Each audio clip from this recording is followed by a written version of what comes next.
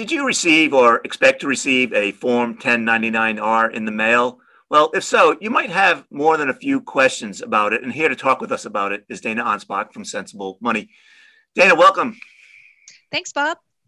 So what is it that people need to know about Form 1099-R, especially as it pertains to last year? Great question. So a 1099-R is the form that you get from your brokerage firm or custodian for distributions that come from retirement accounts. So if you took a withdrawal from an IRA or a 401k, even pensions issue 1099-Rs.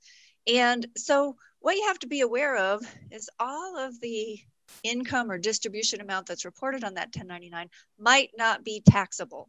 So those are some of the biggest mistakes that I've seen is someone just reports the full amount reported on their 1099-R as an IRA taxable distribution when a portion of it was not going to be taxable. And particularly this year, because of some of the things that came up with the CARES Act, that's something people really need to watch out for.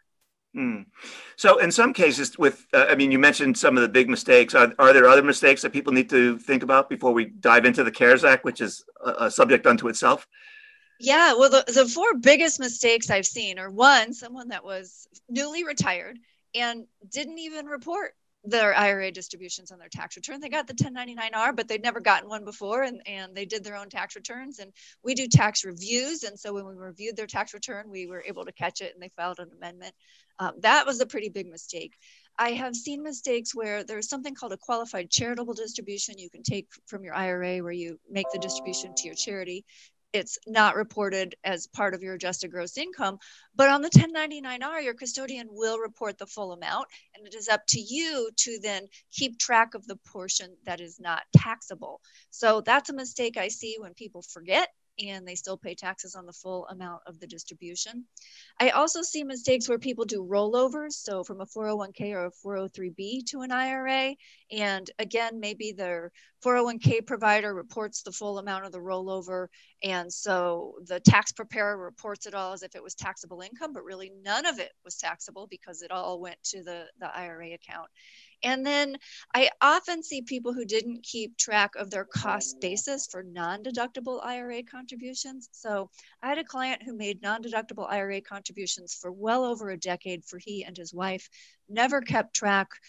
There is a special tax form 8606 that is used. And so when he went to take IRA withdrawals and start to do Roth conversions, he was like, well, I don't have this. I'm just not going to worry about it.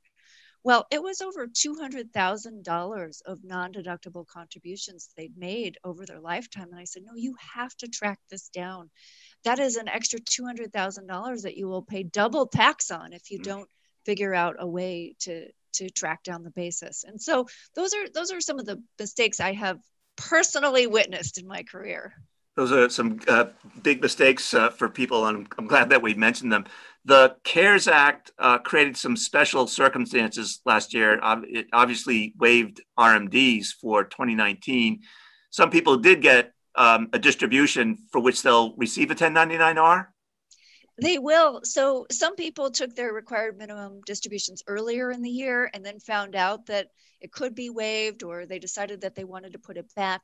You had until August 31st to put it back if you had already taken it.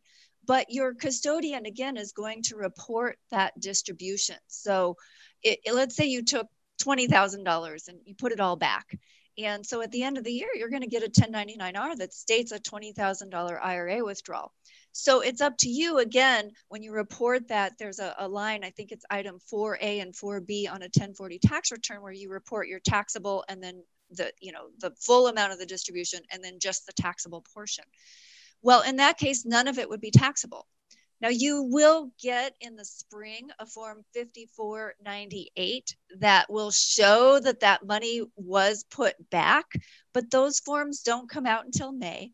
And so it's up to you to save your IRA statement, for example, showing that you put the money back in, to keep that as your form of record keeping in the meantime, and to make sure that you report it correctly on your tax return so that you don't pay tax on it because it wasn't supposed to be taxed. Right. And for folks who missed the August 30th deadline, they obviously will get a 1099-R and will have to report it. They will. Yes. Yes, if they wanted to put their RMD back. Now there was a different form of the CARES Act where you could take up to $100,000 and as kind of a special distribution, and you could spread the taxation of that over 3 years. So on the IRS website, it gives the example that if you took a $9,000, what they call a coronavirus related distribution, you could report it on your tax return $3,000 a year over the next 3 years. Or if it was more advantageous, you could report it all in a single year. So there's the option to say, if you took a distribution that if you could qualify it as one of those, you might be able to spread the tax consequences out over 3 years. This might be a video interview for another time, but obviously if you took a coronavirus related distribution and put it back and paid the taxes on it, you'd have to somehow square that up later on.